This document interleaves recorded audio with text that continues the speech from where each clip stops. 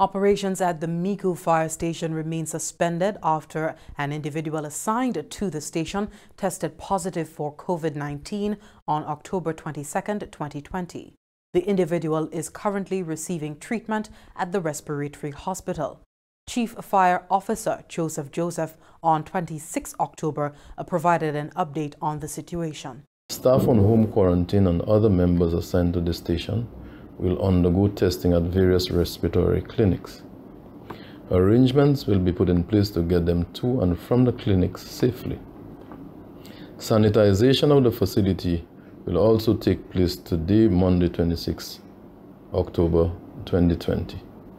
It is anticipated that once the process is complete, fire suppression services at the Micoud Fire Station can resume as early as Tuesday, October 27, 2020. EMS or ambulance services will resume when the station returns to the full staffing capacity.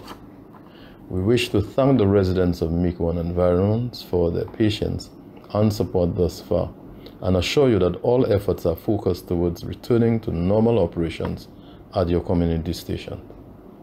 The Micoud community and environs are reminded to call 911 in the event of emergencies.